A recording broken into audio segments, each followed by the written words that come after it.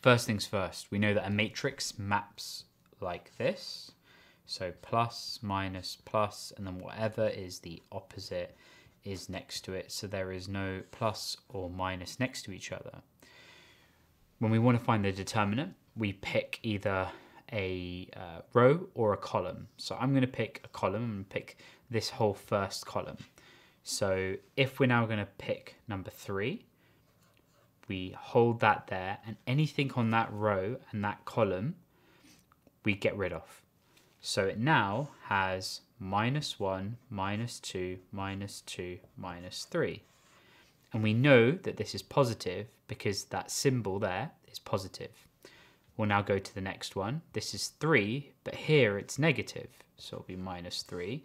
Then everything here gets like ruled out, and everything here does. So we just have that -2, 1, -2, -3. So it'll go -2, 1, -2, -3.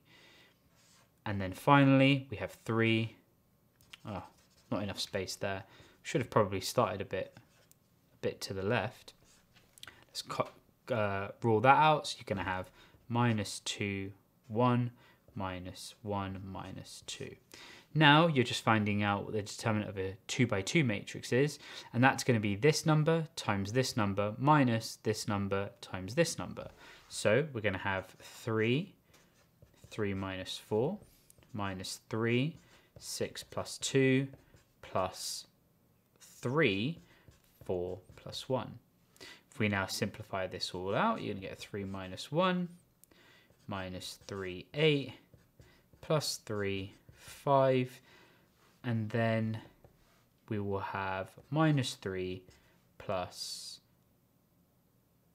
-3 minus 24 plus 15, which is going to equal -12. So therefore, the determinant of A is -12. Simple and easy.